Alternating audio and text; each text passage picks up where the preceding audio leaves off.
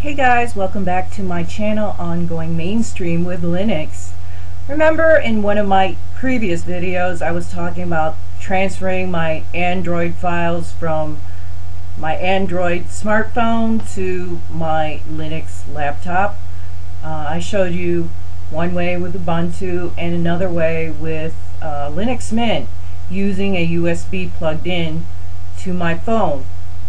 Well, there's a much easier and faster way that someone brought to my attention, and it just totally slipped my mind. What we can do is we can actually use UbuntuOne. UbuntuOne is sort of like DropBox. It's cloud storage for your files, and the cool thing about UbuntuOne is that it syncs with all of your devices that are connected to it. And so what I'm going to do is I am going to take a picture of myself using my Android smartphone, and I'm going to wait a few seconds and it should pop up into my folder, my shared folder on my Ubuntu desktop. So I'm going to wait a few seconds and hopefully it shows up. So let's take a look.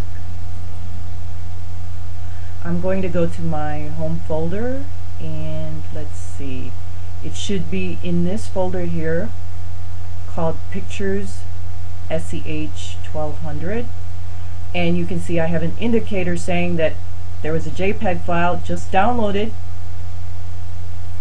and let's see if we can find that JPEG file.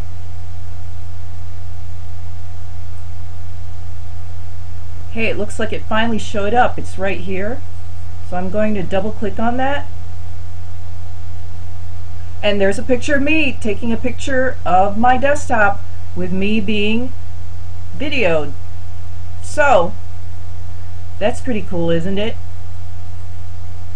Well, all you need to do is sign up for an account at UbuntuOne, and it should come with your Unity launcher. So if you double click on that, I'm already logged in automatically because I set it up that way, and you can see these are all my folders,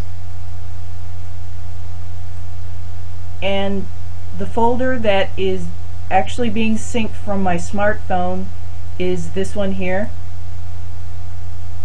and here are my devices. This is my Toshiba satellite laptop that you're seeing me on now. And here are some other laptops, and here is my Android smartphone device. So all you need to do is follow the instructions. It's pretty self-explanatory, and if you have any questions, just post a comment. But I think you should be able to find your way through it.